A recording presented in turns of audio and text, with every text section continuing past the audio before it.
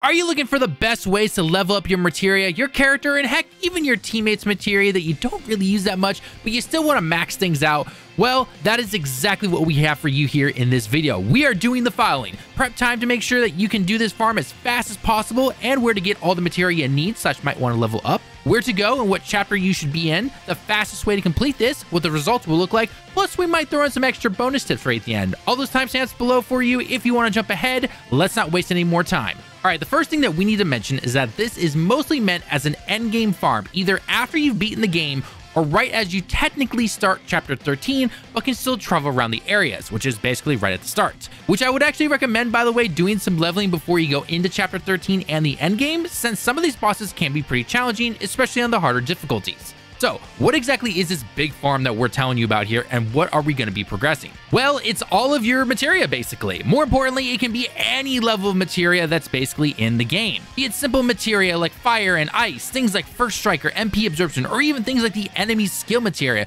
which I'll go over in a little bit later in the farm. Obviously, through this entire thing, you're going to get experience for your character leveling up, which is going to unlock more SP for your moves that you can then upgrade at the vending machines that are next to the main benches. Not the chocobo stops, however, though.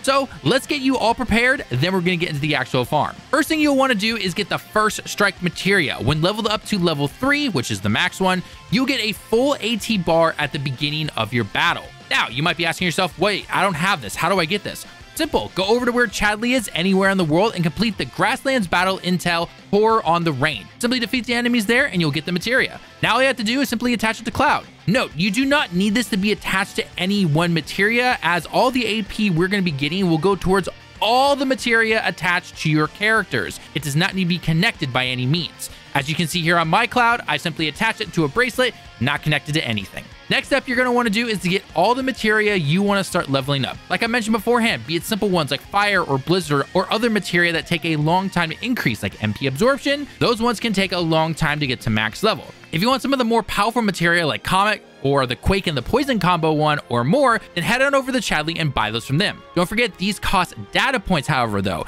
How do you get data points? Well, you need to go out into the open world and complete activities, be it finding the info towers, combat challenges, or even the Mako Springs and sanctuaries where you can power up your summons. Don't forget to check out the full playlist on all of our guides when it comes to Final Fantasy VII as we go over both the bosses and how to obtain all of the world summons in Rebirth. Check the pinned comment in the top right corner for those. Once you have all the materia you're going to want to level up, select chapter 13 and immediately head over to the Gold Saucer. From there, travel over to the Battle Square on floor 2, find the Musclehead Coliseum, and select the 2-person bout Devil May Care's Desperados.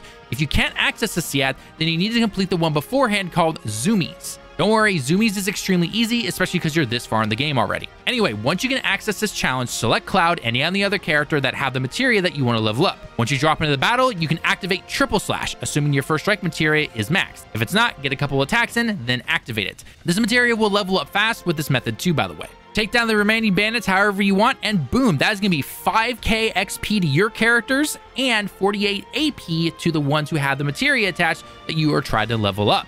Not too bad in my opinion. Also, key note here with that 5k XP, which may not sound like a lot depending on what games you might potentially play, but if you're in your lower 40s, you're probably leveling up your character every couple of times you do this. Keep in mind, the max level in this game is 70. Doing this method for me from 50 to 70 was a cakewalk, especially because I wasn't even trying to level up my character. Now, after you've completed the first battle, you're going to enter into the second battle. You can complete this if you want to, but this is only going to give you 2k XP and 9 AP. So to speed this up, just simply hit the start button and give up. Then you can just go ahead and hit retry and get another 5k XP and 48 AP for the materia using the method we just showed you. Keep this up until the materia you want is completed, then go ahead and swap it out for some other. Again, this is helpful for those materials with giant numbers to level up. Looking at you, MP absorption. And there we go. That's basically it. Pretty easy method to raise all your materia levels. Just remember, this is only for your 2 party members. Don't forget that by earning not only the AP, but the XP that you gain in this method will level you up and give you more SP to unlock your moves for all your characters that you happen to be using. Now here's a quick tip for those who might be newer to the game and you haven't been able to beat the game yet. If you want to be raising your levels for all your materia in the early and mid game sections, then go ahead and put all your unused materia onto the characters that you don't use. Then all you have to do is complete battles in the open world, whether it's from the bosses or just enemies that you run into while exploring the world. You might have noticed your other companions are in the background sometimes, even attacking the enemies the main party is facing. When you finish the battle, you'll get XP and AP. If you hit start and go to your materia, you're going to see that the other party members will have their materia progress increase by however much you earned during that battle. So if you're in the early sections of the game still, don't just forget about some of that materia that you might want to use later on. Throw it all onto the party members you don't really use, and they'll start to level it up slowly but surely. All right, before we go ahead and end the video, here are a few quick extra tips that we kind of just picked up as we got to play through the game. I mean, I'm already 70 plus hours into this thing. Tip number 1, if you want to get into the air quickly with Cloud, dodge, then immediately hold down the attack button and you'll lunge into the air towards the opponent you're targeting. This works not only for air combos, but if you hit the dodge button while in air, as long as you don't get hit, you can continue to stay in the air as long as you possibly can. Plus, there are a few abilities that you can use only in the air. When you complete the game and unlock chapter select, go into the system and then go into your extra settings. There's a setting called material auto collect that's turned off. Turn that on. This is going to save you from having to press triangle all the time when collecting more materials when you're trying to complete the game if you continue to do some of the side quests. If you've ever played a PC game or a console game from this generation, you might have heard the terms field of depth or field of view.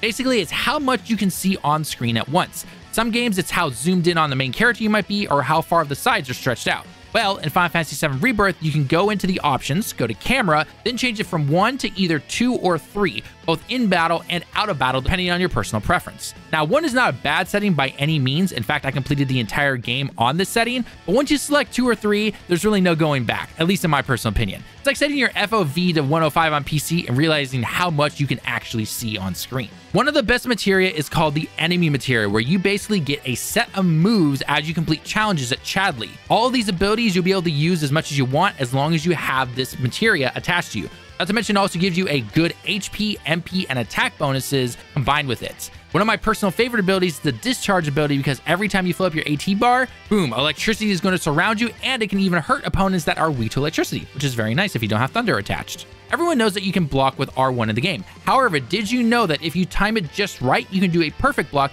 taking no damage at all? It's actually very helpful in later parts of the game because you'll take no damage and you can counterattack as much as you want. Just keep in mind, however, though, this does not work for unblockable moves, so gotta dodge those. Final last minute tip that we have to mention that we mentioned in basically all of our other guide videos is that when you're fighting enemies, and as long as you've scanned them, don't forget to hit the touchpad and you can see all the data that has been scanned beforehand.